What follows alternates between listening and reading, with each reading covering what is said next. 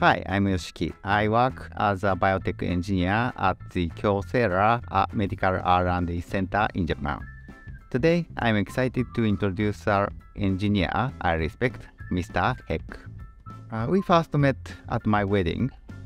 He's my spouse's American dad since she spent the summer at their house when she was 13.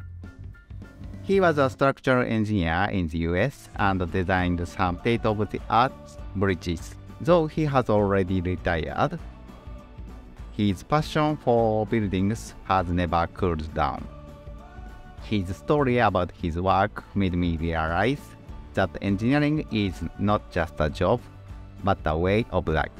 We are working towards a better future through our engineering. So that's why I love engineers.